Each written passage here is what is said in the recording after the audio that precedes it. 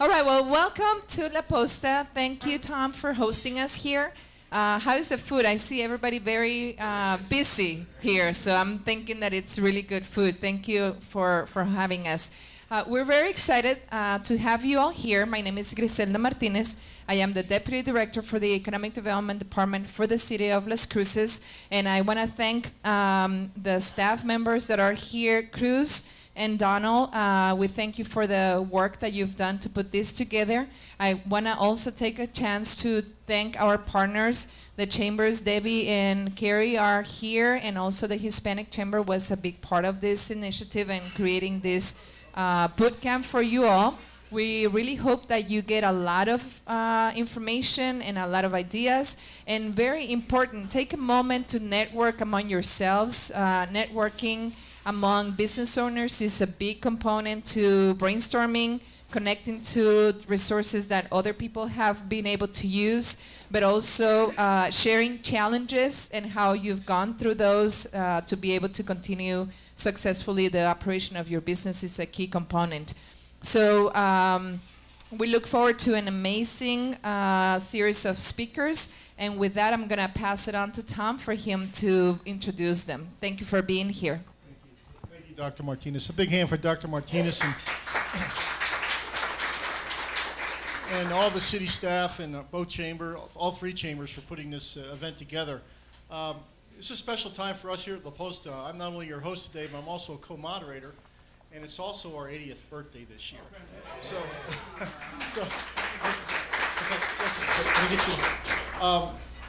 what's really neat about this subject matter is apropos for me because I'm going to try to figure out how to get the word out that we're 80 years old over the next 10 months. But what I thought I'd share with you today is a newspaper article, actually an advertisement that appeared in Las Cruces Sun News September 14th, 1939. And it announced the grand opening of a New Mexican cafe that wasn't quite named yet. Whoever showed up that night got to put whatever name they wanted on a piece of paper, and Katie selected La Posta Cafe. And so 2 days later, on September 16th, 1939, La Posta opened. So my question for Dave Wilson, who's going to be our keynote presenter. David, what were my choices for marketing back in 1939? How was I going to get the word out that I was opening a cafe? Word of mouth. No social media. It would have been newspaper, obviously. You have an example there. Yeah. And radio would have been a... So no TV, radio, some print, and a little bit of directory. word of mouth. So pretty neat stuff. And of course, back then, the Mesilla was a little village with dirt roads. And in fact, La Posta started on a dirt floor with four tables and no running water. So we come a long way, baby.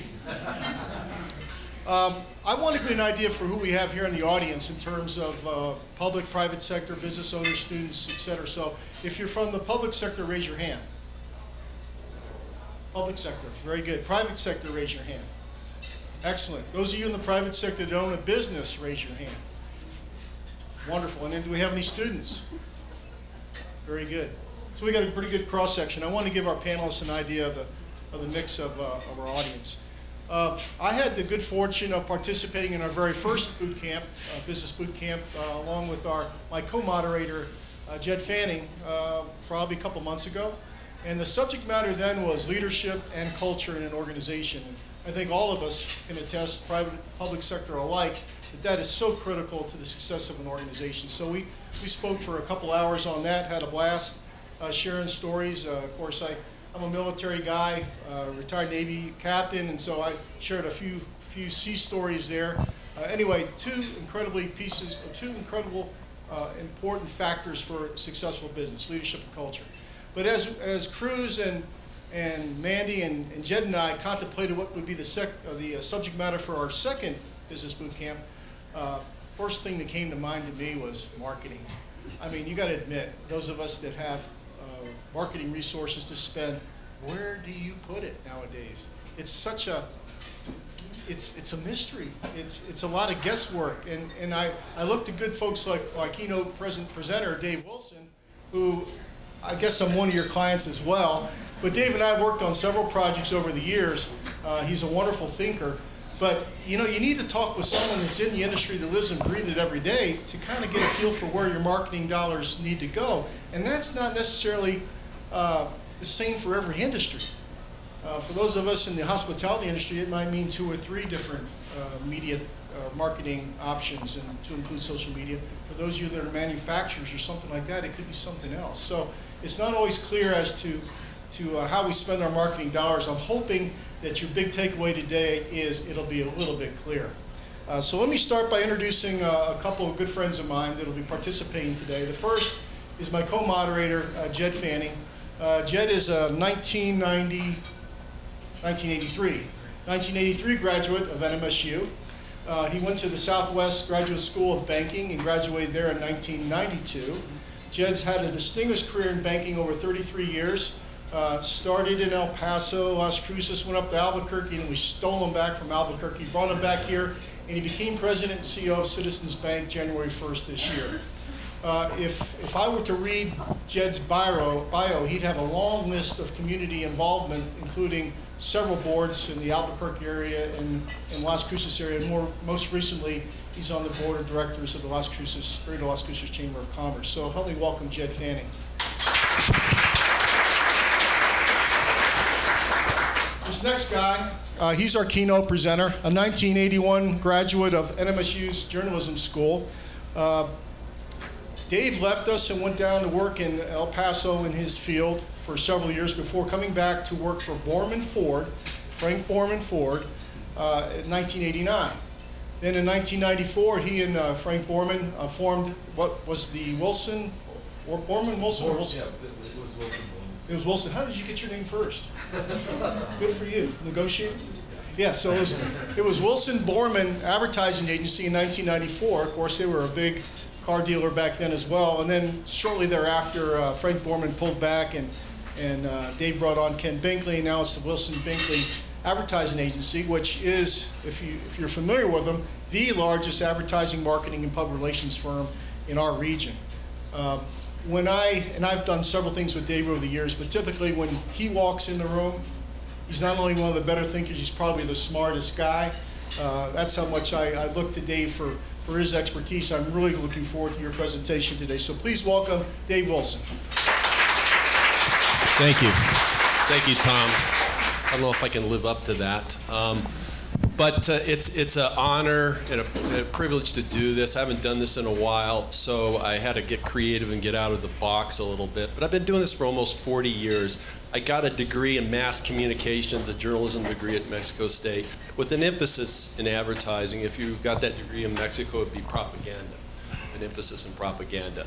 But I've seen a lot of things happen through the industry over the years, and what I wanted to bring to the table today is really share with you 3 of my passions: advertising, history, and kind of old things, which I've put here on the table, that represent kind of the technology, and it's, really, it shows you kind of where we've come from. But if we go this way to this end of the table, we've got a computer, but it's different forms of technology. But everything that's up here has something in common, and that is they deliver content. And I'm going to talk today about the big macro marketing picture of the 30,000-foot picture of marketing and in terms of demographics. And then we'll get into the different media, and really what I want to do is take you through how it's transitioning, talking about the demographical groups as America ages and generations turn over, and talk about where it's going, which you've got a panel here. It's going to talk a lot about social media, digital media. So it's kind of interesting to look at it from a demographical point of view. So how many people here have heard of the GI generation? They know what the GI generation is? It's the greatest generation. The greatest generation were people born in the United States from 1901 to about 1924, okay? Most people in that generation are 95 years or older, okay? So in America, there's probably 3 or 4 million of those people left. That's quite a few people, but in the relevance of other demographical groups, it's not. But those people, when they were born, read newspaper. They grew up with newspaper, and they grew up with a phone, you know, in their somebody's home or the business, and there were phone directories. So that generation was pretty much born into the print generation. Okay. The next generation was the silent generation. The silent generation went from 1925 up to about 1942. Okay. So right up to World War II. That generation, they were born with newspaper, they were born with a phone directory, and this gizmo. Does anybody know what this gizmo is? It's a radio. It's a radio from 1923, which is kind of interesting. The first commercial radio station went on the air in the United States, which was really true mass media, in 1922. So this is the very beginning. It had a headset. Not very many people had them. But by 1938, there were roughly, you know, we had roughly 34 million households that had radio in it. 83% of homes had radio. So the silent generation grew up with radio. The next generation is the baby boomer generation, my generation. And that starts in 43 and goes up to 1960. So does anybody know what this is? It's a television, believe it or not. Matter of fact, the screen I have here on my phone is bigger than the screen on that television. So, and then at the end of the table is the computer.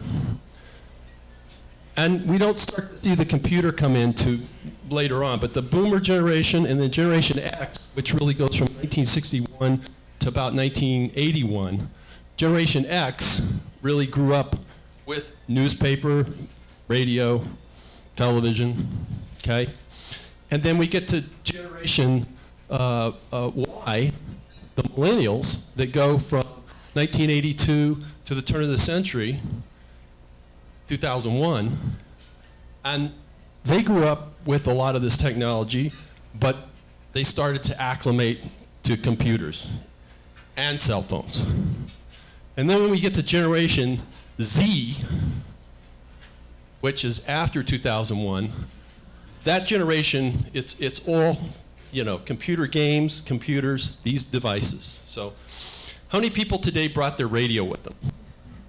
Anybody bring a radio with them? Yeah, you did. This is a radio, okay? And it's a transmitter. And it's a television, and it's talking to me right now.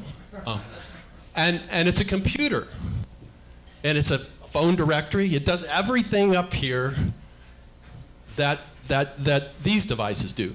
And they deliver content.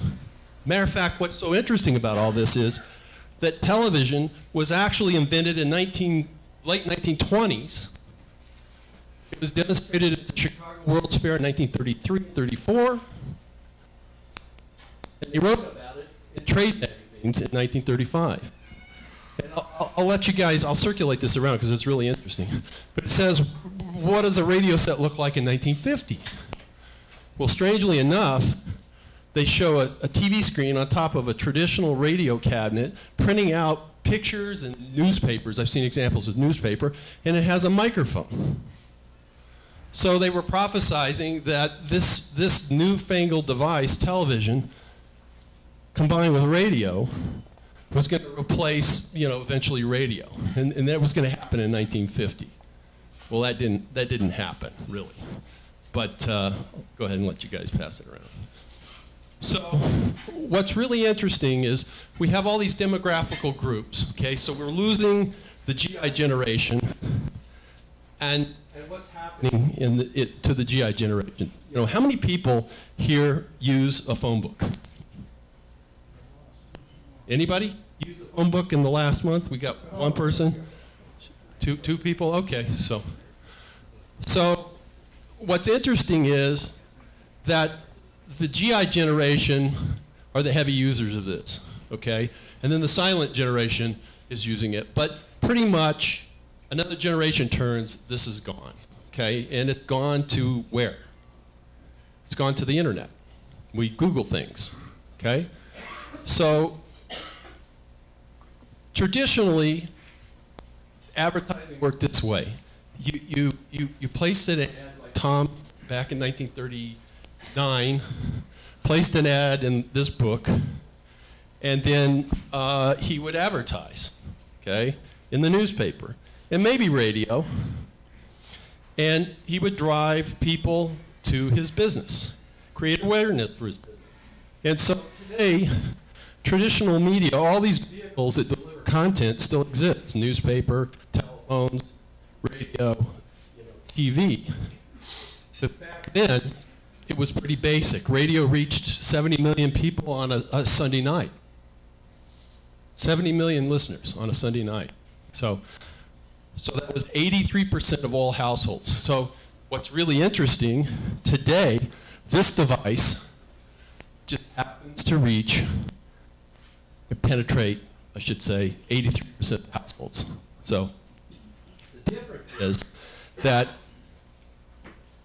these devices that deliver content haven't changed in the sense that the content is basically the same. News comes from newspapers, it's transitioning online. Subscribers are dying off because the silent generation and the greatest generation are going by the wayside. And the young people don't read newspapers, okay? So this is dying off. It's going to the internet. Radio is still alive and well. There's 1,100 terrestrial radio stations out there broadcasting over the air. Carrie Hamlin will be happy to know that because she started out in radio. And so, but the delivery is changing. You've got Spotify, you've got Pandora, it's all changing. So, but content is king, and as long as newspapers provide great content, people will subscribe. They're challenged because their ad revenue is being undermined by different online help wanted services. People are using Craigslist. They're using ZipRecruiter. They're using Indeed. A lot of different places, and so newspaper readership is shrinking because of that. But it's still relevant. It reaches a more affluent demographic. So we chase demographics. In America, we've got roughly 29 million people that are in the silent generation, and they have wealth. We chase that demographic. And they are a product of their media habits from when they grew up, and we are all creatures of habit. So the boomer generation is about 65 million. It's the wealthiest generation. They have 70% of the money in the United States. And part of that money has come from inheriting it from the silent generation. So as advertising agencies, as advertising agencies, we chase the demographics. And so it illustrates, as the different generations die off, their media habits, die off. And so there are people that listen to radio today, but most of the people that listen to terrestrial over-the-air radio are listening to it in their cars. And so it still exists because of that. It exists in the third world. One of the ways you can reach the third world in underdeveloped countries is with radio. They still use radio heavy duty. Across the border here, 50 miles away, radio's still alive and well. It's an effective way to reach people. So, but where I'm going with all this is that all these vehicles deliver content. News, sports, entertainment. This is a directory. This is music mostly, and news, and all kinds of entertainment on the television. So you can get all of that today on the internet. It's all gravitating towards the internet.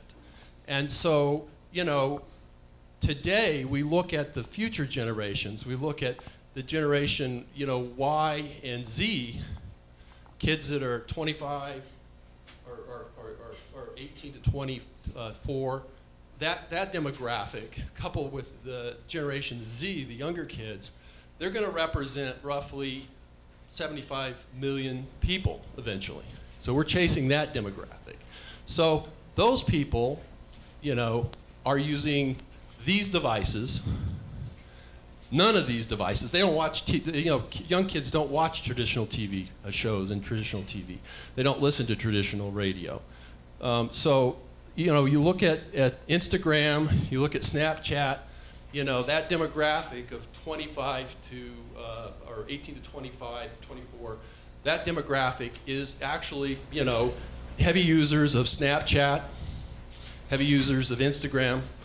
It runs about 74 to 78% on those two things. So if you're chasing that demographic, that young demographic, that's a place where you're going to find those people. Facebook, you know, for the younger demographic, and I'm talking about the Gen Y and the Gen Z kids. You know, Facebook's kind of uncool because my generation's on Facebook. But 70% of the country, you know, adults are on Facebook and YouTube, okay? And it exists because it's content driven. And it's also uses something the phone has where you can contact people and socialize with people. But, you know, it's a content driven media. And it's incredible because most of the content Facebook didn't pay for. You know, the users put that content on there. So, you know, if you're looking for a way to reach, you know, across the, you know, a broad demographic, Facebook's the way to do it. You know, people that are probably 70 years older, they're less users of Facebook. Although I've got an 84-year-old mother and she doesn't read the newspaper. She's on Facebook and Apple News all day long, sending me, you know, news stories. So it's really interesting. Facebook and YouTube today are really, in my business, we use it the most. I know a lot of you have businesses, and you know that's a foreign thing to you. You know, we do Tom's Hacienda. They've been kind of in and out of Facebook, trying to get him to go back to more Facebook. But he's got an older, at Hacienda, he's got a little bit, Hacienda de Messi has a little bit older demographic, and we use print and radio, okay? And so, you know, in the old days, we drove, you know, people to the phone book. We drove them into the businesses, you know, using, you know, the traditional media. This is really a phenomenon that is interesting. I used to measure a lot of this stuff for clients back in the 80s, and I had a client that we would show him the research, and the phone book would be way up here, the yellow pages, and he says, "Oh, we got to put more ads in the phone book." I said, "No, look at the whole trend here. When you're on TV and radio, and you're in the shopper papers, the Thrifty Nickels, your telephone spikes, your yellow pages spike, okay? When you're off, we would flight things, we'd be off, it would go down, okay? So that's what drives traditional media still today, reaches the broad, you know, spectrum of these demographics. The boomers are still listening to radio, they're still watching TV. You know, some of them are still reading the newspaper, the silent generation's hardcore newspaper readers. But it drives people, you know, into the businesses. So today, you know, the digital media does the same thing. And so Facebook is part of, Jessica's here at my office, Facebook does the same thing. YouTube does the same thing. It's just another way to create reach. So you've got, with your business, you've got one media, like newspaper, and it reaches this many people. You add a second media, like radio, it reaches a bigger group of people. And you add Facebook, and it's a bigger group of people. So that's the kind of mix that we do for Hacienda, a typical business here in town. And so that's their reach.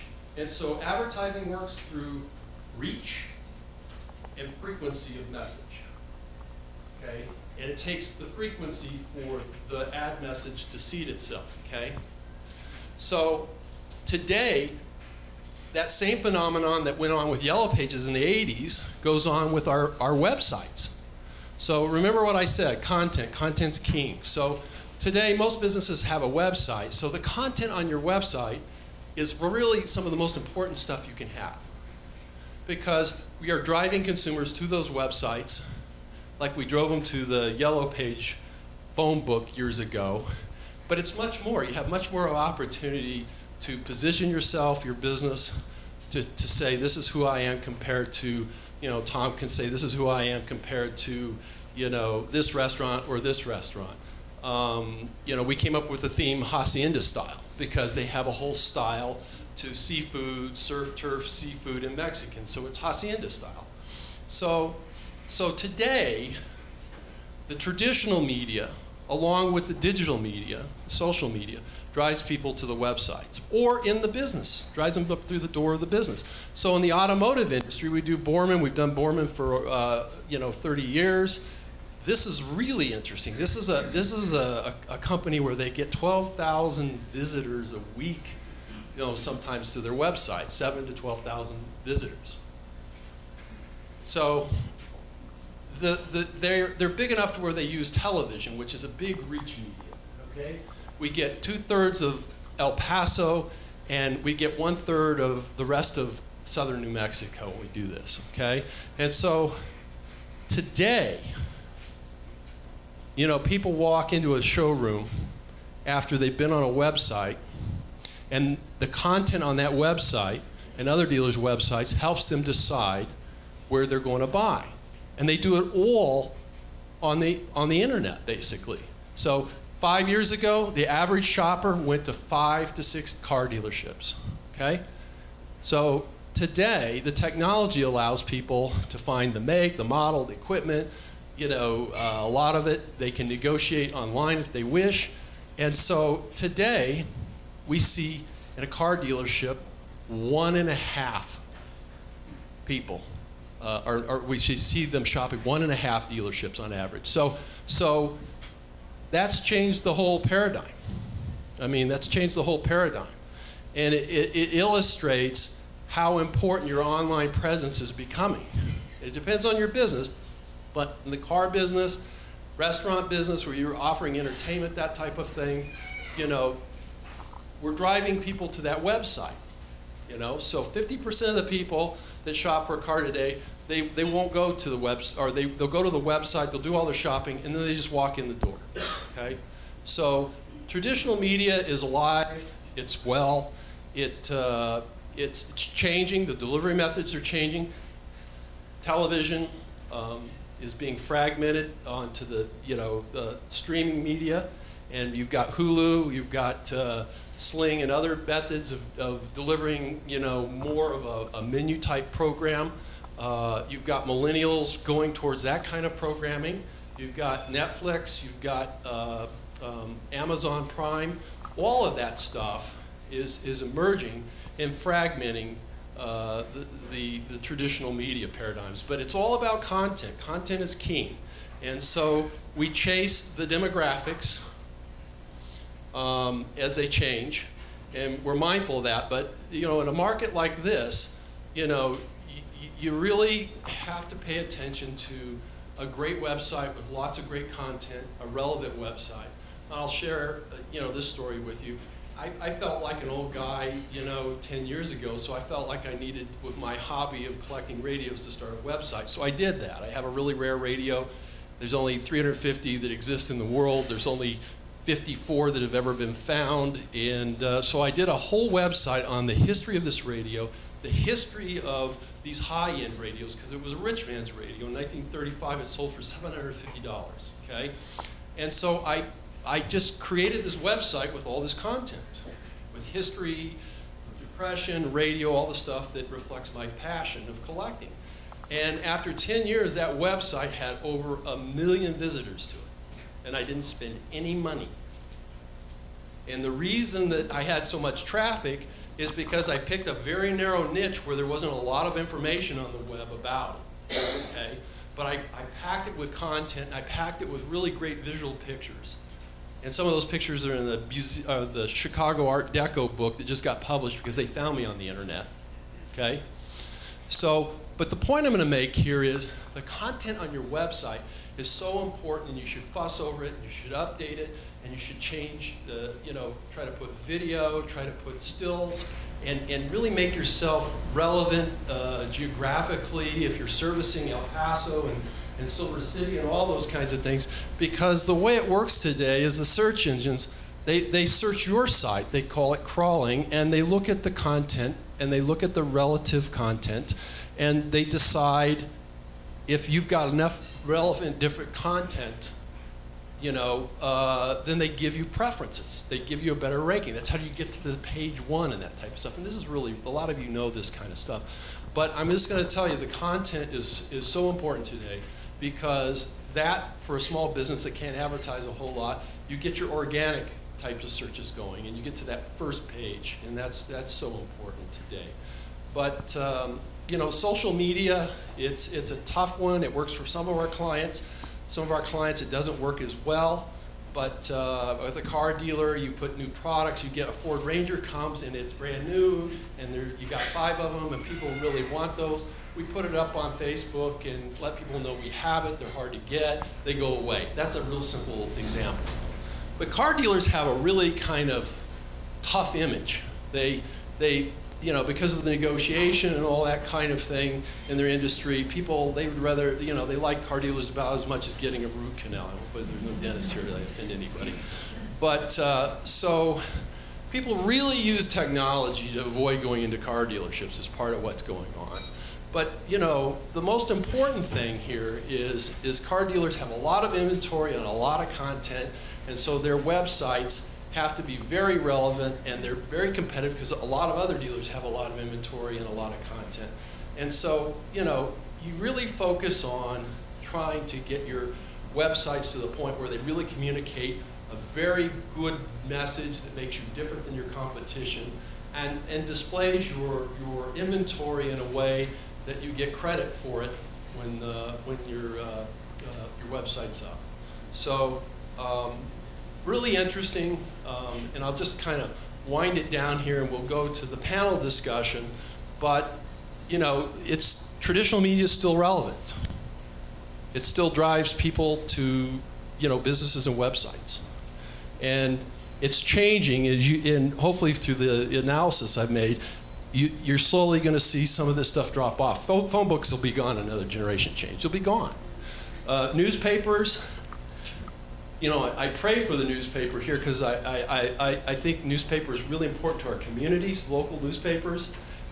They shed light on government and other entities. They're kind of the truth keepers. The problem that they have is they're losing all that online classified revenue, and it's undermining their business model, and they're having to cut their staffs. And so content's king, and they can't generate the content they used to be able to generate. And so we may lose our local newspaper voice. That's kind of a scary thought, unless bloggers come in and people come in and start doing local news on their own. That may happen. That still may happen. But newspaper, Sun News, probably 6-7 years ago, 23,000 Sunday circulation. Does anybody know what the Sun News circulation is on Sunday now? It's 11,000. It's scary. It's scary. So newspapers fighting hard to transition to the digital world, and it's really content. If I were going to be critical of Gannett and all their newspapers they own in southern New Mexico, they try to put too much USA Today content in there, and we're losing the local relevant content, the good stuff that people can't find anywhere else. So it's a challenge. Newspapers probably challenged the most in all this technology. Radio and television will survive because they work well in streaming media online. And their content is still very, very much, goes cross-generational. So that you'll just see probably, a couple more generation turns, and technology is going to change. We have a spaceport out here, and the commercial space industry is working really hard to get the cost of launching satellites into space. And very soon, we will have what are called cube satellites they exist today. They're small satellites. They're $1 million, $2 million satellites, cube satellites. And NASA's already mapped where all these satellites should go. And as soon as we can get enough people that can deliver it cheap, we're going to put all these satellites out there, and it'll be a way to connect the whole world to the internet. Okay? We won't have cell towers. It'll all be done off of these satellites. Today we launch a satellite, it's millions and millions of dollars to do that. They have to stay up there for a really long time, and the day they launch them, they're obsolete. But a lot of people don't know this. Google was out at the spaceport, and they were testing a solar drone, and the whole premise of that technology was to fly it over Africa and the third world, so they could beam the internet off of those drones, okay? So that's probably not going to happen. They've kind of abandoned that project, but probably what's going to happen is that we're going to have all of these smaller CubeSats and other communication satellites. They have a shorter life, they don't cost a whole lot, and the technology burns up after a few years and they just launch another one up there. But we will eventually connect the whole world in our country with these smaller satellites. And that's why the commercial space industry is so exciting. It's exciting that we have a spaceport that's right in the middle of that, because eventually broadcast television and broadcast radio over the air will go away. And it'll be streamed off the internet. I sat in a lecture this weekend because I'm a member of the Radio Collectors of New Mexico. It's a real nerdy deal with a lot of engineers from White Sands and Los Alamos, and I like to hang out with people that are physicists. But we had ham operators, you know, two-way radio guys, or hobbyists that talk to each other. And ham radios are off the grid. If we lose all our cell phone communications, the only guys who are going to be talking out there are going to be the guys on the ham radios, because they're independent of the grid. And I didn't know this, but they gave a presentation of how ham operators are able to go to satellite link-ups and talk off of satellites around the country. And that's going to be a growing phenomenon. So that may end up being some form of communication that goes with what we have today. But anyway, I'll leave it at that, and we'll go to our panelists, and they can talk in depth about marketing and social and digital media. Thank you.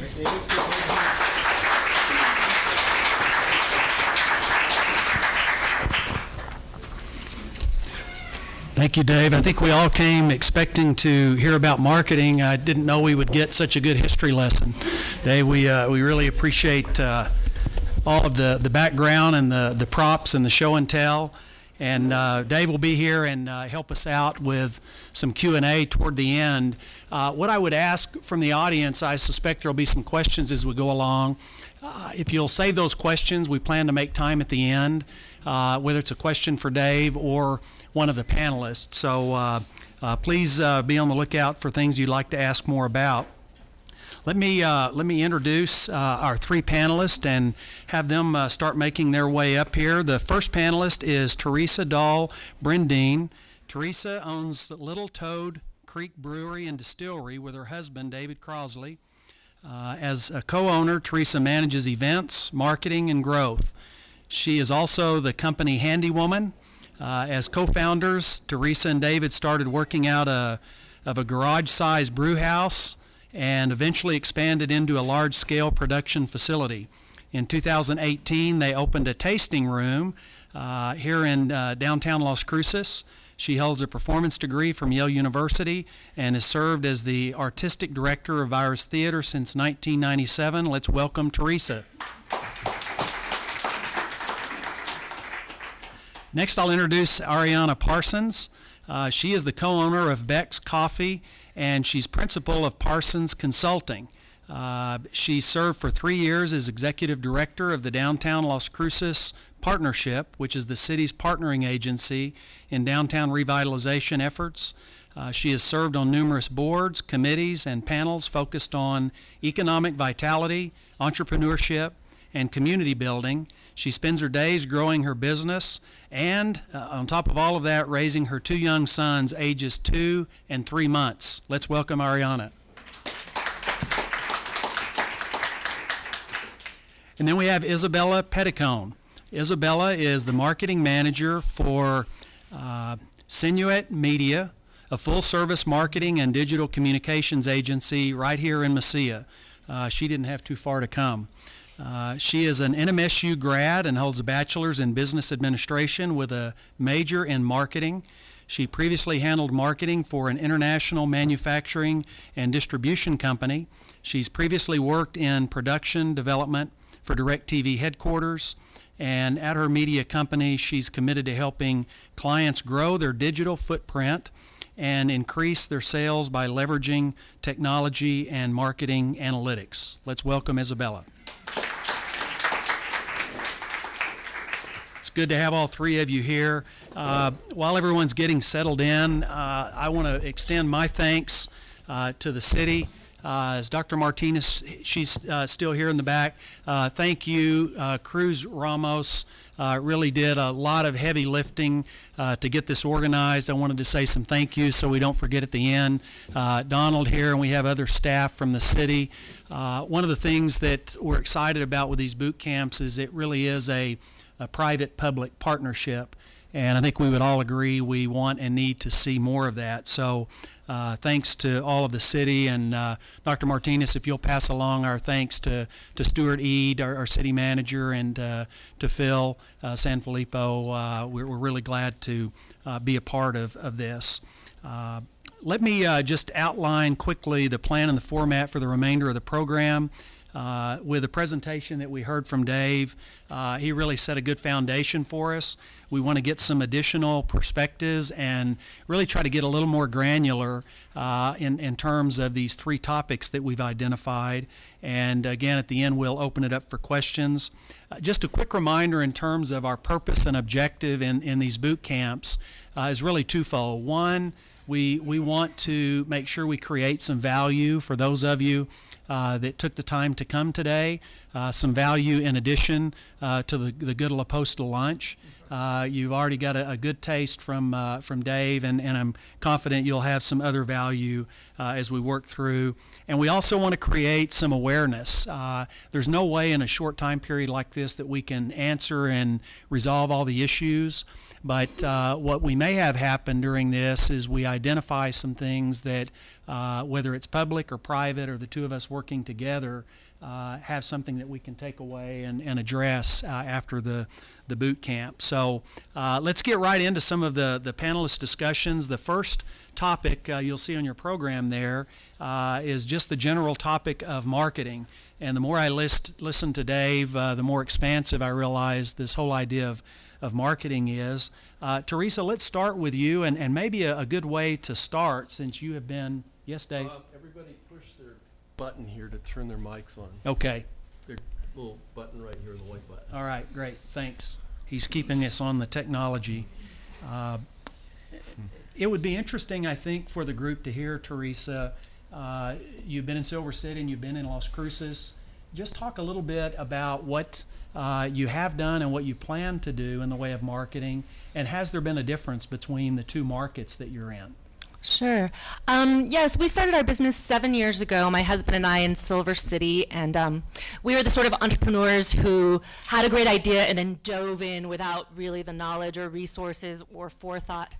And you have to learn everything as you go when you do that. So it was a little too late for a marketing degree at that point, and I sure wished I had taken a business class, but too late for that. You're in it and you sort of have to figure out what works and what doesn't work. So for the point of view of marketing, that fell to me. I did theater my whole life, and so it came really natural to use events as a model for marketing. We asked ourselves, who do we want to be? And the answer that we both agreed on is we want to be the most fun place in town, and we want everyone to feel like they belong. So that is what we are selling, fun and belonging. Beer is really important, but you can drink beer at home. And we need to get people out and moving about and coming back and wanting to be a part of this experience that we're creating. So we came up with events our first year. I think one of our first events was Oktoberfest, and I said, hey, let's get all of my friends in Bavarian dance costumes and we'll put on a show, learn how to dance, and close off the street and have a keg toss and a yodeling contest, and all these great things that I think are so much fun. Somebody else is going to find this fun as well. And this sort of developed into every holiday. We would come up with events, weekly music events, and I discovered that this was our marketing plan. I didn't really intend it to start that way, but all of a sudden you have something that you're not selling, you're giving away. 90% of our events are free, and so getting online, creating a Facebook event, publishing it on the local free calendars, and all you're doing is asking people, show up and have fun with us. And selling beer is a byproduct of that. So for us, that has been a really great strategy, and I would say that at this point, that's been about 80% of our marketing strategy is marketing events. It's a way to get people engaged without cramming something down their throat, without actually feeling like you're selling something to them. We are right now, for the first time in 7 years, about to hire our first full-time marketing person, and I'm ecstatic about that. And I'm sure that our marketing strategy will develop and grow. I know there's been some holes in what we're doing, so this is an exciting moment for us that I get to replace myself in that role. So, yeah. Great. Well, thank you. Fun and belonging. I mean, who can argue with that? And by the way, you sell some product along the way. It's an interesting approach. Ariana, you're also in the beverage business, different beverage, and also have your consulting company. What would you add in terms of just your perspective and thoughts on marketing both products and services?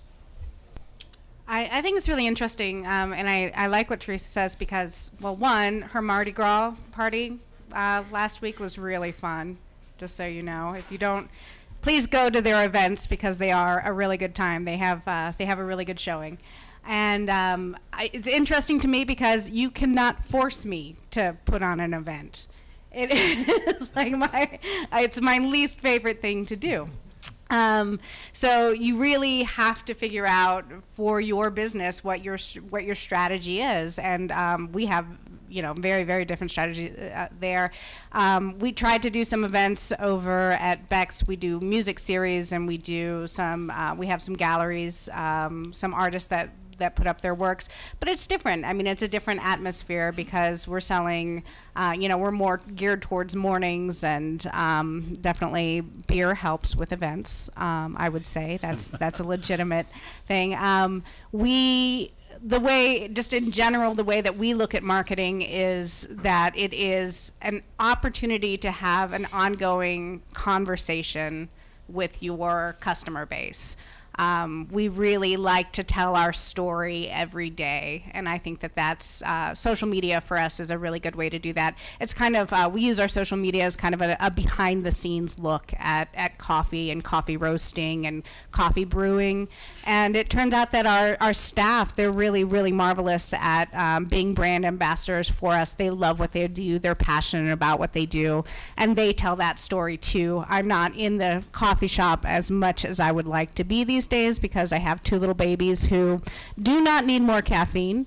So we try and keep them away, especially when Ty's roasting. But our staff has really kind of taken it on, and they will take pictures of the work they're doing, or if they think they made a really beautiful latte, they will post that onto Instagram, and so they're great brand ambassadors. But again, for us, it's just continuing that, it's an ongoing conversation about who we are, the story that we're telling, and why, why they should come in and be a part of that experience.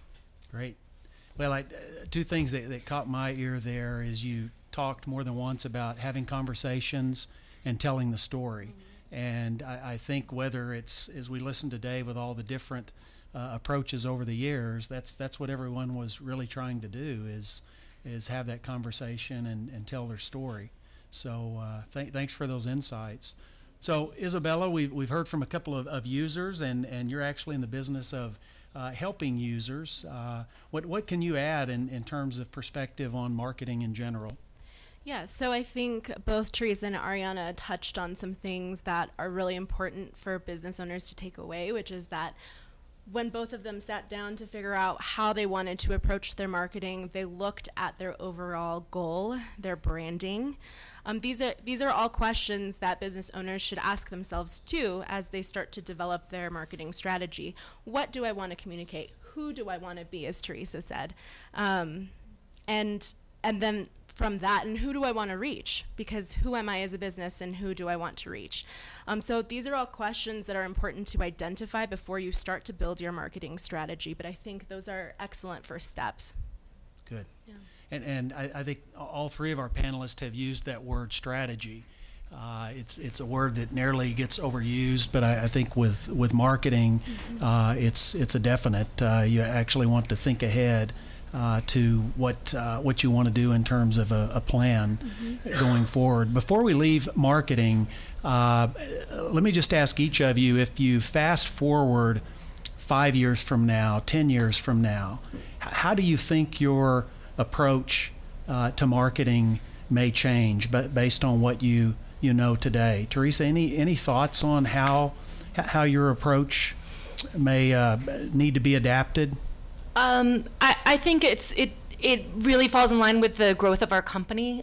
We're finally getting to the point where we're going to be more focused on our products, on canning our beer, and that will add a whole nother layer to the marketing. So developing a sense of identity for the beer and a connection to the brand of the beer will be just a different layer for us. Depending on how your company grows. Yeah. Okay. Ariana? Yeah, I think that's extremely accurate. I think as your company grows, you have to adapt. And one of the things that's really wonderful about social media is that it can be a two-way conversation. People can, there's so many comments and you can get that feedback. It's an instantaneous feedback. And you have to just really be open to listening to the feedback to guide that growth, because at what other stage? I mean, certainly when we were doing radio and newspaper, you could put something out there and you didn't have that immediate feedback of, oh, I really liked this, or this is really working for me, or this is really engaging. So as you continue to grow, and hopefully we want to grow as a brand, then you get that feedback and you kind of roll with what that feedback from the community is. So yeah, so building the brand, and you really have to monitor that along the way to know what it looks like. Mm-hmm. So Isabella, as you think of how might you consult and counsel with customers 5 years, 10 years from now? Yeah, so I think one of the things, Dave was talking about when he was presenting was how technology plays a role in the way that we communicate our marketing. And so I think taking into account and staying on top of trends with that is an important way to adapt all of your marketing ventures as you move forward with your business. And then something that I know you guys kind of touched on right now is tracking to adapt your marketing efforts. That's so important. Ariana mentioned getting feedback from the community, but especially this is where digital components might come into your marketing strategy. If you have a website, looking at analytics, seeing where people are coming in, and content is important. So what kind of content is getting people to interact with our business more? What are they interested in? So all of these things should be tracked, and I think digital spaces can help do that more and more as we progress in time. Well, that's a perfect segue into our next topic around social media. And as I listened to this, and as we all listened to Dave, I was reminded of the old adage, the only constant is change. When you see the changes that Dave outlined to us, and just some of the comments that marketing, 5 to 10 years from now will be delivered differently than it is now. But Isabella, let's hear from you about your thoughts on social media. You've probably worked with different types of businesses that are targeting, several of you have talked about knowing your audience. Kick us off on this topic of social media and how some of those conversations go with your customers.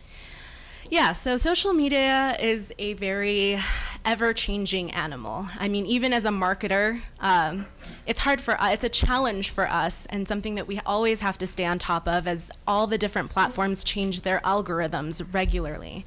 So how you might be marketing your business on, let's say, Facebook today might not necessarily be as efficient next month. And it depends on what the platform is doing, how it's developing. And so something that's important to sort of help manage how you use social media is to stay on trend, to look at news articles, look at the platform's policies and regulations as they change. The policies change too, the way that we use advertisement on social media platforms. They have specific guidelines.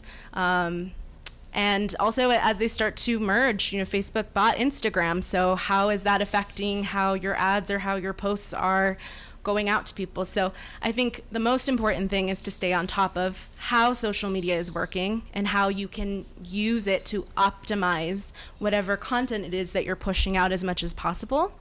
and to use strategy. So it kind of ties back into general marketing, right? Like, as you come up with your strategy of how you want to evolve your communications and create your messaging, sort of how to optimize that messaging on social media, share the content that's most relevant to people, and ensure that you're targeting that content to the people you want to reach.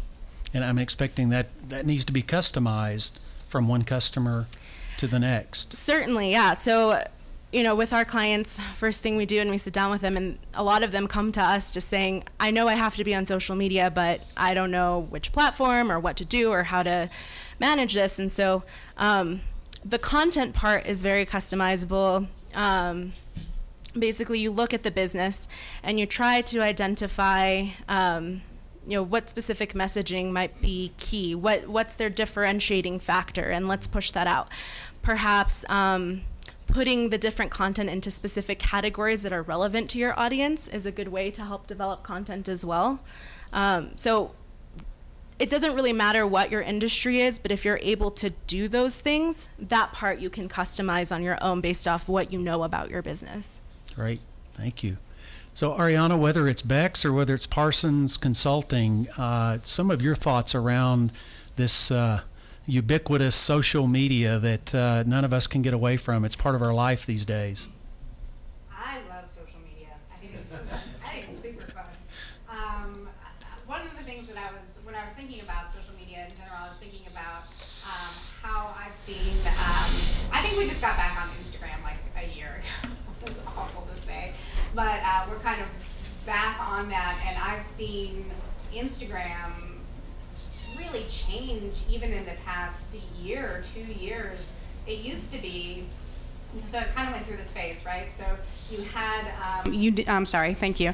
You knew that you had to be on Instagram and that images are very appealing, but it's really gotten to a point where there's a whole new industry just around product photography now, because not only do you have to have engaging posts, but now they have to be really pretty. So, one of those things that you have to talk about or you have to budget for is hiring a really good product photographer, because we all have really good phones, and for a minute there, that was enough. For a minute, we could take a picture of our own product and post it, but it's gotten super, super professional. So we have some great resources right here in our own community for amazing product photographers, and those shoots are really fun. And then you probably get to eat and drink a lot of the things that you're photographing too. So, so that's fun. When we do an ice cream photo shoot, people like to show up and be a part of that. So, staying on top of those trends and watching where it goes, and being really diligent about monitoring other pages and deciding what you like, what's catching your eye when you are browsing on these platforms, and then trying to integrate some of that into your own business, I think is really important. We've got some common themes here: eating, drinking, taking pictures, all things that are fun. So who knew marketing could be so much fun? Teresa, your thoughts on social media? I expect you're in this arena as well. Talk to us about that. Social media is so key, and I find it very challenging in our business. We use it a lot, and I try in that spirit of you want to be engaging, you want to be having a conversation, you don't want to be just putting static images that you're pushing out at the public. So we try to engage our staff and certainly our management in both locations in posting a certain amount of social media posts on a regular basis. But the challenge that we found with that, with multiple people putting posts out, is the continuity, the sort of sense of identity of who is Little Toad Creek. This manager posts things that are more in her personality. This manager insist on using this font, which doesn't really match our logo. So trying to find that consistency while using different people to post. And I think that's where this is going to come in very, very handy right about now, that we're hiring somebody to be in charge of that and to really control the content, monitor the content, set some guidelines company-wide to make sure that there's consistency across all of our social media. Well, I think it speaks to the importance of marketing. As you listen to Teresa, here is an entrepreneur, small business, and marketing is important enough that that's the next add to your staff. So I think that speaks volume. Tom, do you have something you want to add on this? You caught a little smirk? Yeah, I know you've got something on your mind. I was thinking to Ariana's comment regarding instantaneous feedback. Social media it's a two-edged sword. It's a wonderful way to engage a certain demographic, and it's working. And as the younger guy on the panel here, where there's been some reluctance, I have younger staff that's pushing me in the right direction. But I got to tell you a quick story. Part of the other edge of the social media that I want to speak to for a second is the feedback. There was one time not too long ago in one of my dining rooms where apparently we were a little slow on delivering an alcoholic beverage. So this person, rather than engaging my manager or my server, decided to pound out a Facebook post. The post is a little slow, and I forget exactly what it said. So I've got someone that monitors Facebook activity almost 24/7. I get a call. I'm off-site. We're getting hammered on a delivery in one of our dining rooms on an alcoholic beverage. In real time. Real time. I get off the phone. I call my manager. He shows up to that table almost before the Facebook post was made and said, "Is there something we can help you with?" My point in sharing this with you is it's an interesting dynamic right now because some folks are more comfortable with pounding out a Facebook issue or complaint or communication versus having a face-to-face engagement, which, in my generation, that's what we do. That's what I'm comfortable with. So I'm learning a little bit about that and how that customer demographic reaches out to me, and as a result, I have someone that kind of keeps an eye on it all the time because it can be pretty damaging if you don't react fairly quick. Those Facebook posts stay way too long sometimes. But it also allows you to immediately address it. It does, yeah. Where in the past that wasn't something that could happen. That's correct. If I can story. add to that a little bit, I think that as much as we're all going to experience that, that they say that if you have a good experience, you tell two people. Mm-hmm. If you have a bad experience, you tell everyone you know, right? So that is definitely something that we deal with in all of our industries, I'm sure. But it's also a real opportunity. If you can learn how to be really good at taking care of those, just like that. If you can have your manager over there taking care of it, if you can make a sincere apology, and if you can say, okay, let's look internally and see if we did something. Are our processes off? Is this policy off? That's a really great opportunity for your business to change and to grow. I will say that if I ever see any one of you post a 3-star review with no comments on Google or Facebook, I'm gonna slap your hand. That gives absolutely no feedback to anyone. It is just, you're just going like, meh. Yeah. Like, thanks. That was awesome. Well, so it's still really important. We're a small community, so if you want to help your businesses in your community grow, still talk to the management, talk to the staff. That's the great part about small business, right? Is you have that access to the people making decisions, and you can really help them to improve their business. So. It's a great point, and Dave talked so much during his presentation about content, and now we're even hearing in feedback there needs to be content. And so as I listen to all of you and I think about the content, there's that combination and that balance between what I was hearing is both images and text. And so which one is the most effective? So Isabella, you have additional comments? Yeah, I think good points were brought up just now about using social media as a platform for customer relationship management. And that's something that we're starting to see a lot with our clients as well, especially the ones that are national. You get lots of complaints or comments maybe from time to time, either in Messenger or publicly. And so when things like that happen, because it happens to all businesses, it's important to understand or to set up a policy for your business about how you want to respond to these people. The number one thing that we like to tell our clients is you need to get them off the public space. So that way you're able to freely sort of communicate and rectify the situation, or you figure something out with that customer without it being public information for everyone.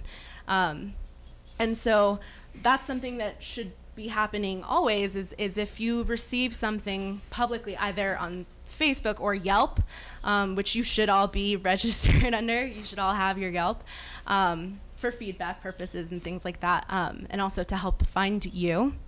But if you have that, to monitor that regularly. Don't let a comment sit there for a week or two. You do respond as soon as possible. Take them off the public space and try to address the problem privately. So I just wanted to sort of say that because I know that that's a common issue that happens with all businesses.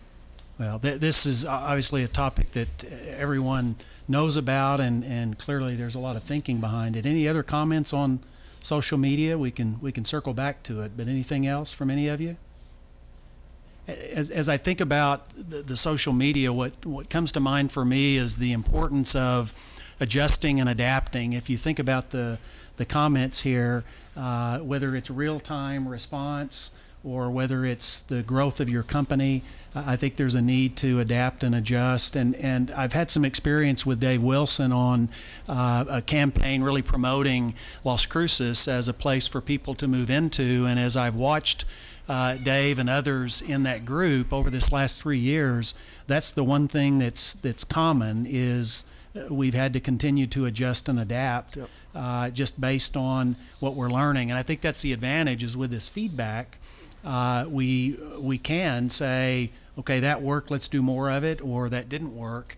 How do we adjust and change? And I think that's the beauty of social media. It's a challenge, but it does give us the ability to change and do it differently if we need to. I would encourage people to be students, especially in social media arena, your Facebook page, as you manage it, to be a student of what works and what doesn't work and what people respond to.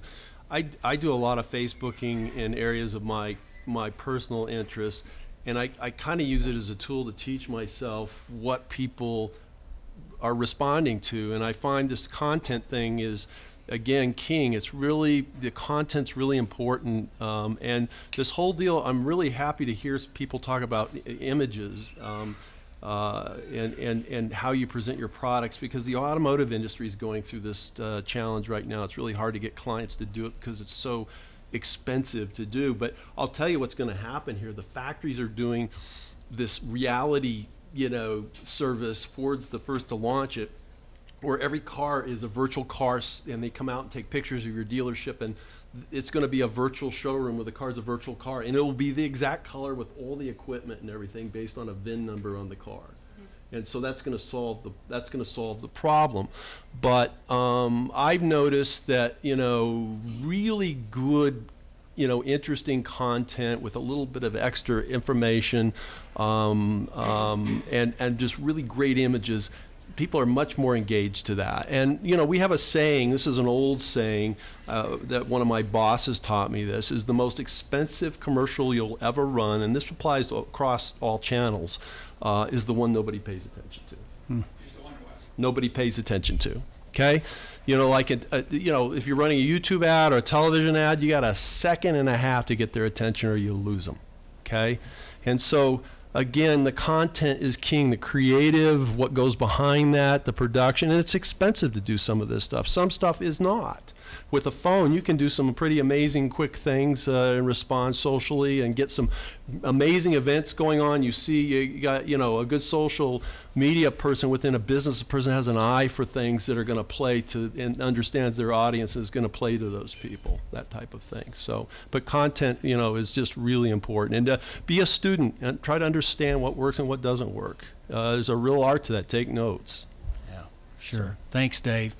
Let's move to the last topic. No business has unlimited resources, and so as businesses are thinking about where do I invest and spend my marketing dollars, I think we've already touched on some of that, but let's take a little deeper dive into how do you best use those marketing dollars. Ariana, you were on the Downtown Partnership.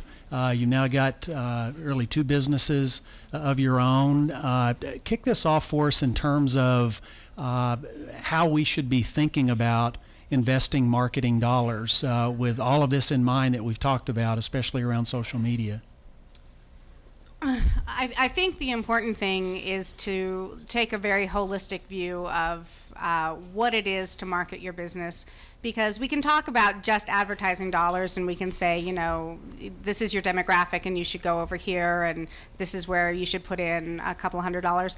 But don't forget that the best marketing you're ever going to have is people having a good experience in your business. That's absolutely the best way to have free marketing, you know. Good word of mouth is really, really important, especially in this community.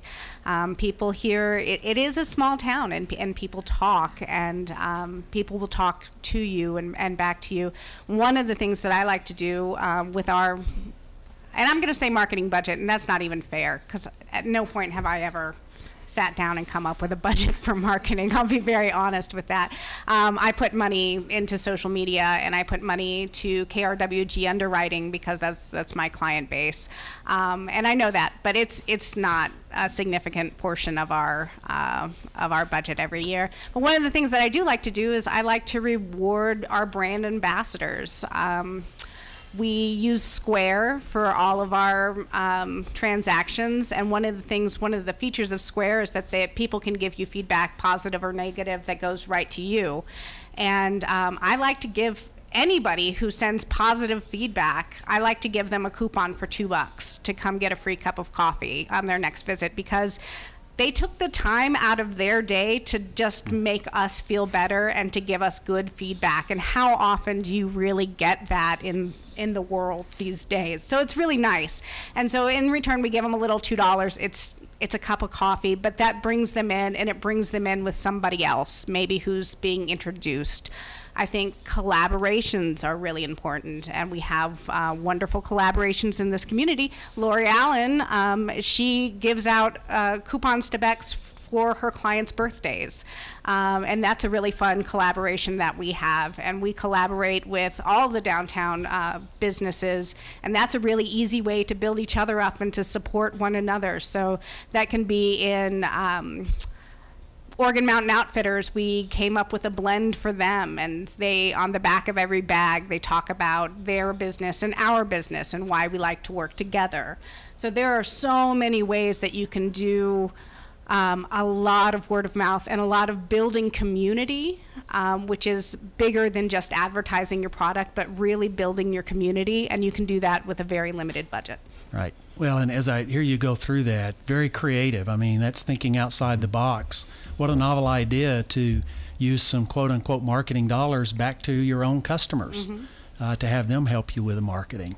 I mean, people who are your brand ambassadors, when they decide that they love you, they, like, it's all, you know, it's all out for them. Yeah. And they talk about you, and they tag you in posts, and they bring their friends when they're in town.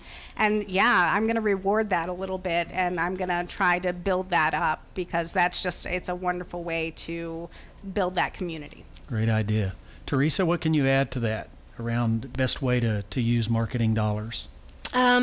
We really struggle with how much money to spend on print and radio, because it gets expensive really fast, especially when, you know, I would say that 80% of our marketing is done through social media, and that's mostly free. We do a little bit of boosting on Facebook. But so when you're getting so much bang for your buck out of social media, it's really painful to drop $500 on an ad in a newspaper. But we haven't yet abandoned newspaper and radio. We do have allocate a small part of our budget to that, just to keep in the presence of the people who aren't on social media all the time. And then also it allows us to get press releases printed in our local papers. As long as we buy an ad now and then, they're willing to print stories about our events. We also consider our events part of our marketing budget, so that eats up a lot of our marketing budget, paying musicians and whatnot, but it's well worth it. That's what gets people in the door for us. Yeah, sounds like you get a good bang for your buck on those events that you've talked about. Yeah, absolutely. Isabella, as you're advising your clients, help us with what you think about from a budgeting and a dollar standpoint. Yeah, so I was reading an article a couple months ago about how marketing spending now has transitioned, or I guess increased by 40% in the UK and in the US in the last couple years, which is a lot. And a lot of that budget is coming from what people used to do is media brokers. Now they're going into digital marketing and advertising space. And I think that this is a really important trend to tell us that I think is happening because of, again, the analytics and what you can tell. So something that I really advise a lot of clients to do is look at the information. So you don't want to spend your money blindly. You want some kind of report or analytics to help you make a judgment about how you should spend your marketing dollars, what's going to give you the biggest bang for your buck. So I think that's really important. The other thing too, I think a common misconception that occurs for a lot of businesses in general is when you're doing well that you don't have to market anymore, or you're doing well, so everything's good. When in fact, often quite the opposite is true. Instead of waiting till you go back down and doing sort of these up and down slopes, to leverage your momentum as you're doing well and push that forward will help propel your business to new heights so you don't have a downslope and move forward. So I think timing in your marketing spending is important, is an important factor to look into.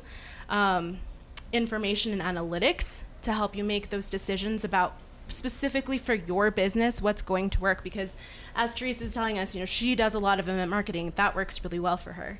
And Ariana does a lot of customer relationship, like coupons and rewards and things like that. Sometimes it could be a mix of that. Sometimes for your business that might not make sense. It might be something else entirely.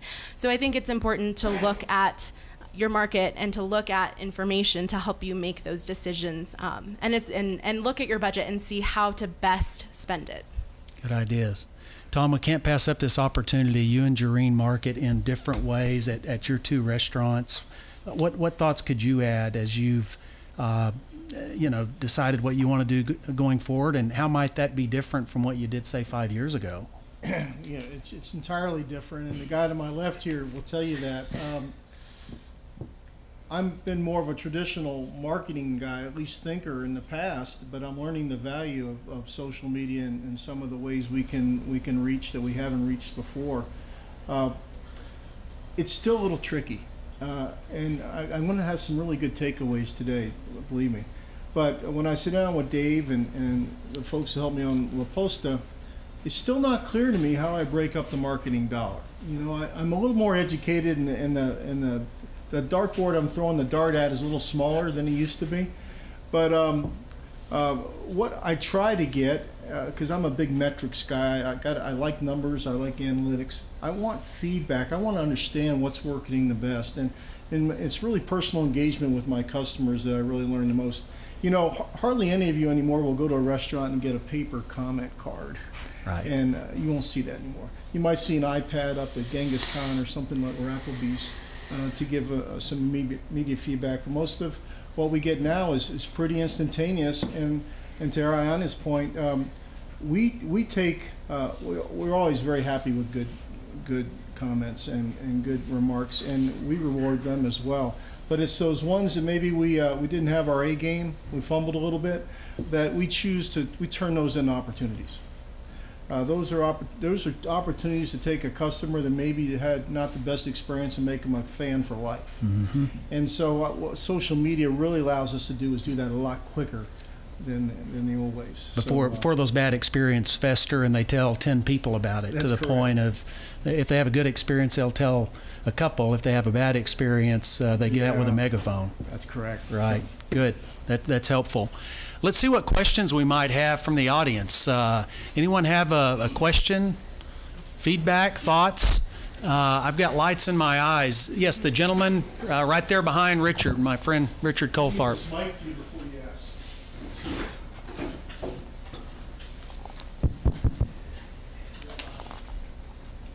Yeah, I was curious to see if you guys are using Facebook posts versus Facebook boosts, or if you're using any kind of online advertising.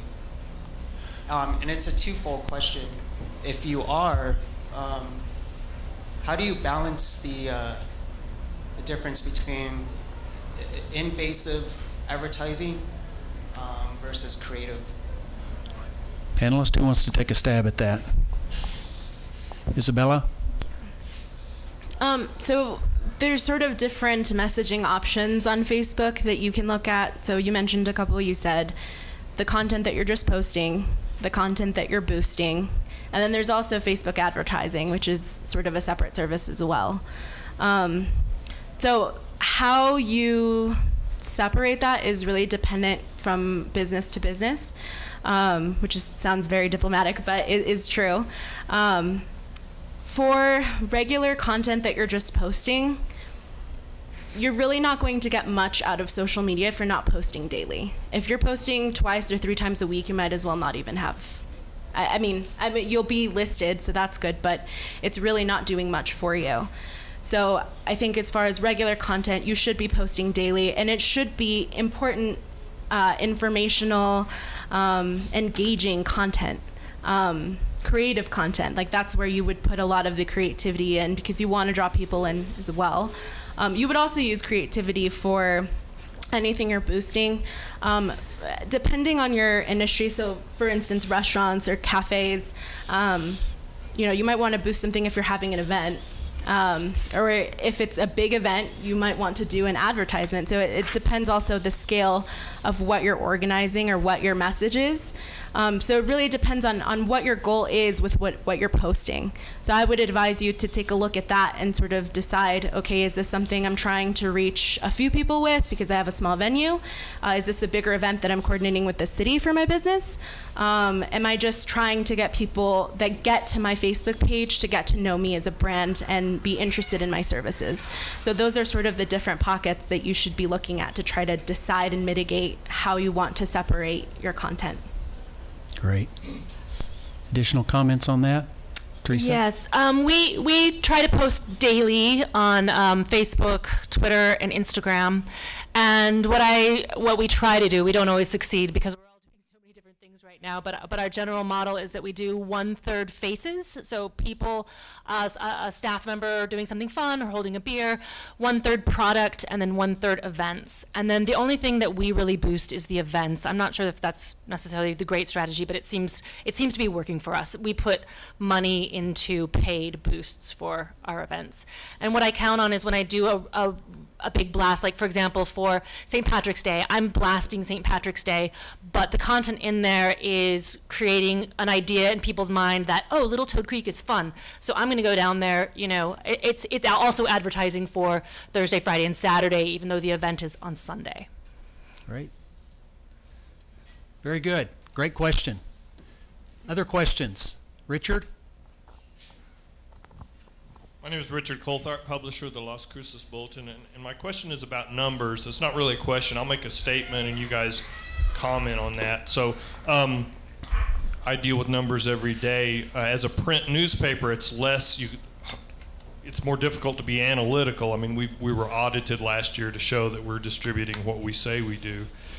And we distribute 21,000 copies every Friday, and 95% of them are getting picked up. As a business person, if that wasn't being picked up at that rate, I wouldn't print them that many. But because it is not quantifiable, definitely not as much as these digital ones, here's my fear and concern, as obviously I would have, but you guys talk about this. So if you ignore marketing opportunities because you can't define the numbers as explicitly, this a little bit applies to outdoor advertising too. They can tell you how many cars go by, but they can't tell you how many's looking at it.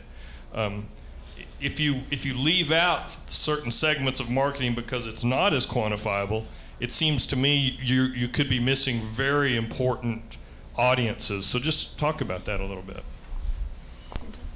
Yeah, so just to clarify, because I know I mentioned quantification as you start to spend your marketing dollars, that's a very good point. And what I like to tell my clients is that it should be a combination for a lot of them. And what we specialize in as an agency is bridging the gap between traditional and digital. So not to say that traditional is outright not helpful at all. That's not the case. And a lot of times it's perfect for a lot of our clients. And I think it depends again on the demographic that you're trying to reach, what your messaging is. And if you have the budget to sort of spread across those things, you should be spreading across as many channels as you can. So I think that is an important component. Traditional marketing is not dead. It is certainly very important to a lot of clients.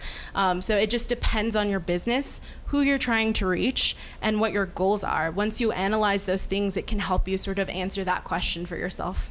Great. No, good feedback. And I think about demographics as that shifts. And Richard, I know you look at that with those that buy your newspaper. That will change over time, which will probably mean some of the marketing needs to be shifted. Dave? So, Richard, you know, the print media, newspaper, it is, and I've talked about this earlier, it's shrinking the numbers of readers, but it's a very important demographic because of the age group that reads the newspaper, and they're the ones with the big money, and so it's critical for a lot of my clients that they still be in there. We fight this battle with some, but it depends on the demographic and what you're selling. I'm going to tell you, in the event world, we just finished doing a couple of events for the Doña Ana County Arts Alliance, and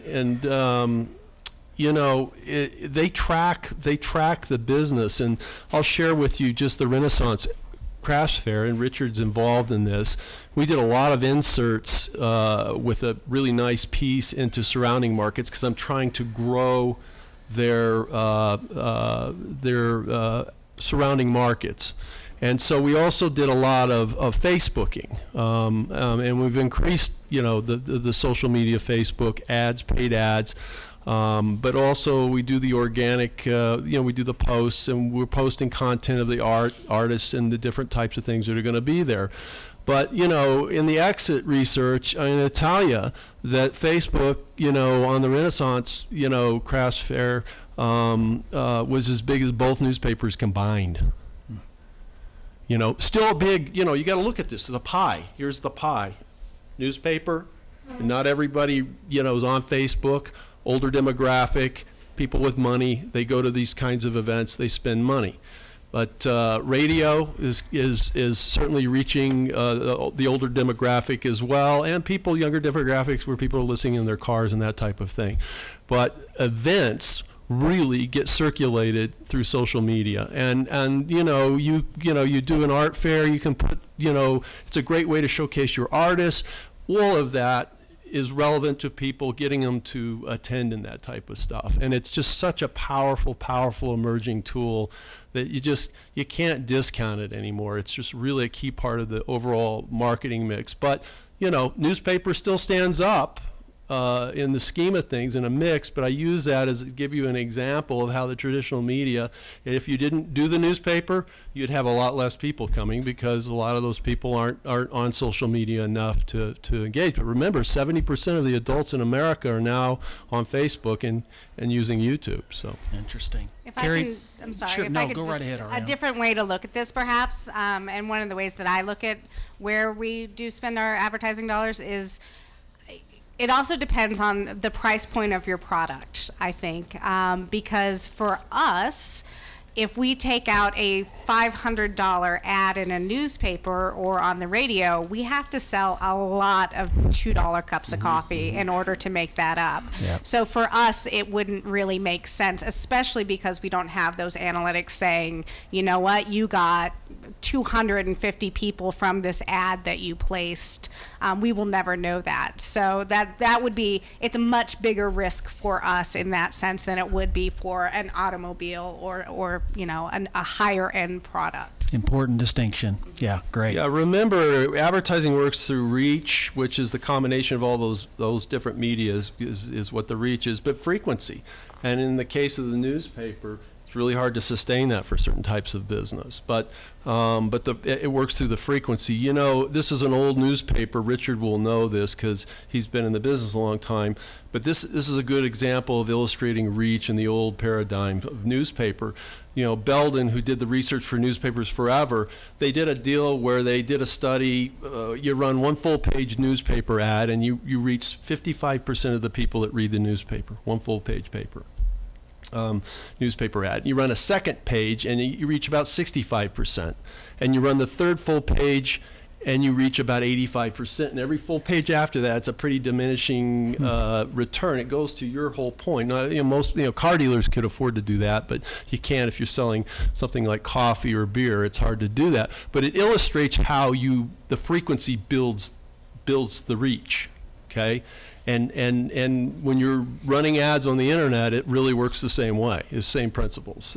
So frequency is really key to that. So reach, frequency, combination, there's a really important thing to understand when you're planning your media and doing it. And you know, Isabel's comment about being consistent, man, that's one of the great villains is people aren't consistent in their messaging. You know, nobody beats us this Sbarro deal to toot Lucis Sbarro's horn, but he's been so consistent with that, you can't forget it. You know that's a Lucis Sbarro commercial, and that's a secret weapon. If you're consistent with that, people kind of half pay attention. That kind of helps you stand out in things. But you know, it's reach, frequency, and impact of message, content. So. Good. Thanks for the question, Richard. Carrie, did you have a question? I did. It's actually it's a little bit more. I actually believe it. A couple of things. Thanks to Tom and the Las Cruces. It's so important for locally owned businesses to really. It's so important for locally owned businesses to really develop those relationships. And I appreciate the efforts that you take to develop those relationships and nurture those relationships on social media, and to really try and make your customers, help your customers feel like they're part of your business, and more so part of your family.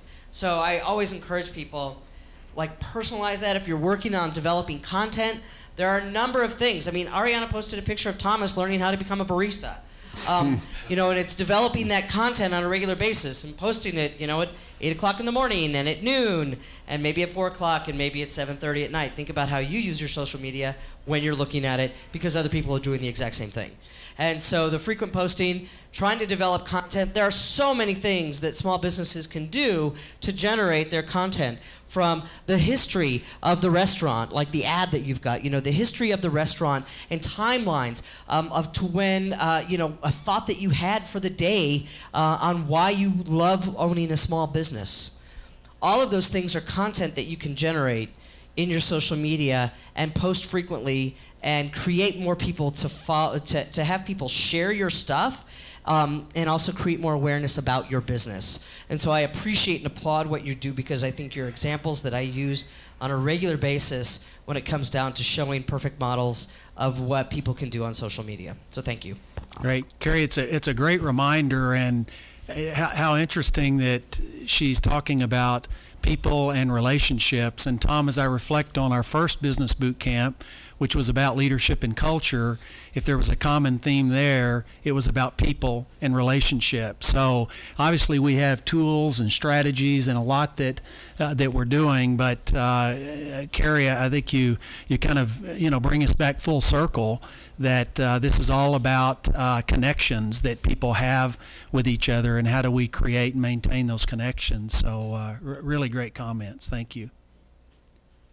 We probably got time for one more question. Yes, young lady in the back here. Okay, so mine's in the vein of social media as well, and maybe, Ariana, it goes toward what you were saying about developing partnerships, but have any of you used micro-influencers in this area? Micro-influencers. Ariana? I think that we haven't been strategic about it, but I was just thinking about that this morning. You know, we have bloggers who come in, and we're always happy to host them. And again, I think that plays to giving that little carrot incentive, you know, just a couple of dollars here to reward those people who become your brand ambassadors for you. But we haven't specifically used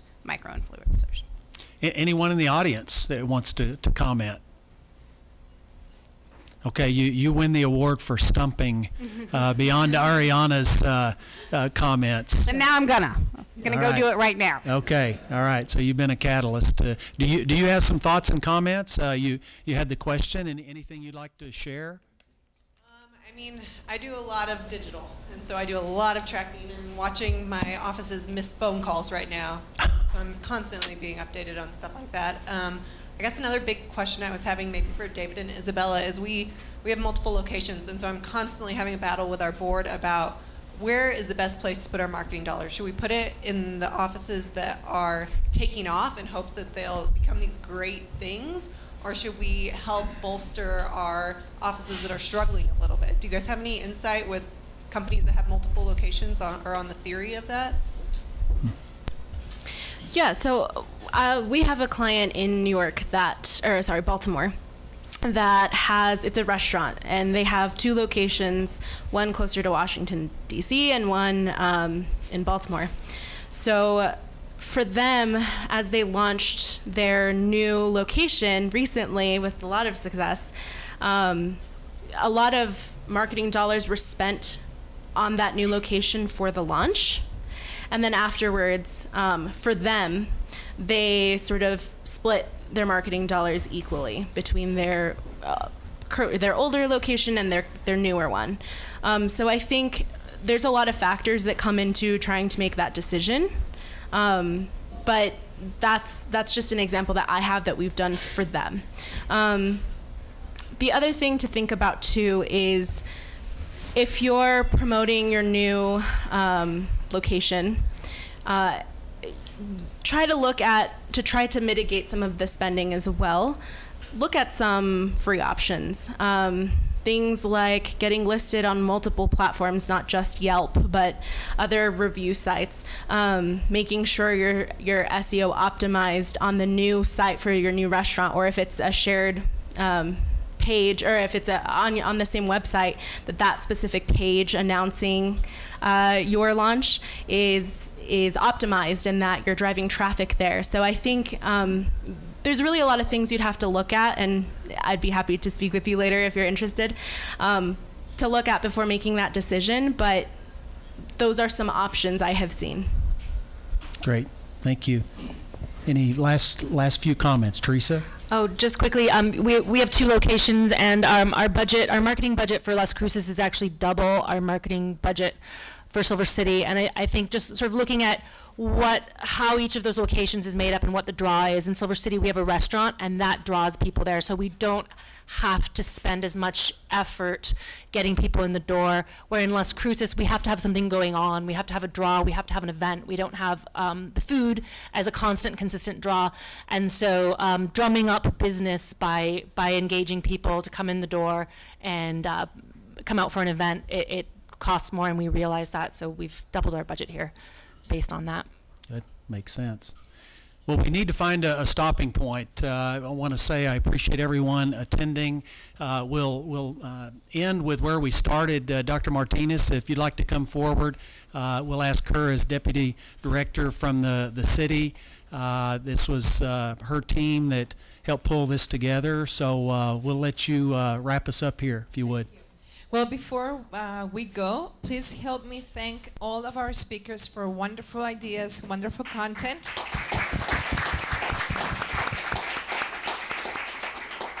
We are really grateful to have this amazing business community.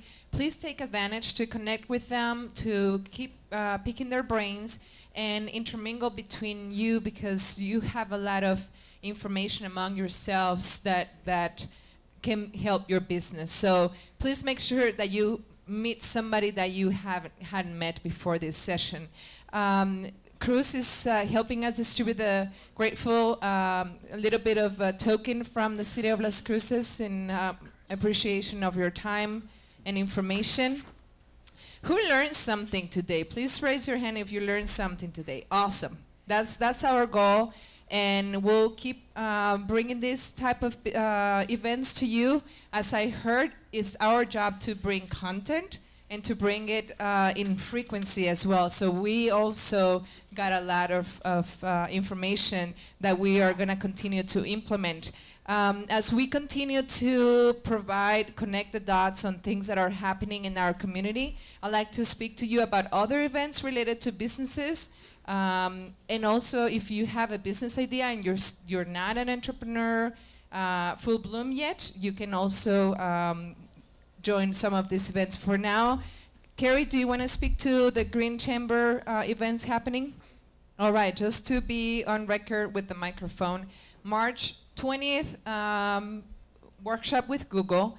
March 21st, green drinks with the Green Chamber. The next first Friday is April 5th, and this is how to talk about your business in a public setting, all these items from the Green Chamber. We also have in other events from other partners in our community is the Women Entrepreneur Coffee Meetup. This is March 22nd, 8 to 9, and this is at Mom's Coffee. Also sponsored by Arrowhead Center and West Corporation here. Women Business, Women Entrepreneur in Business. This is April 3rd. They have a workshop in the afternoon of April 3rd, 1 to 5 p.m. And then followed up with a conference on April 4th, 9 to 4 p.m. at the Convention Center. Another good possible idea, maybe for you, your staff, your neighbors, Community Action Agency has right now free tax returns for majority of people who are patient enough to wait there. Also, SBDC, the Small Business Development Center, they have a few events coming up. How to start your own business, March 21st, 3:30 to 4:30. This is the ACC Workforce Center. Also, reach out citizens, customers online with Google. This is April 30th, 3 to 4, also at the ACC. And finally, West is putting up Etsy Craft Entrepreneurs. This is March 28th, 10 to 3 p.m. So a lot of things happening. Please take advantage of things that, that different partners put together for your benefit. And that's all I have for now. Thanks everybody for being here, and thanks to Tom for hosting us. Delicious food here.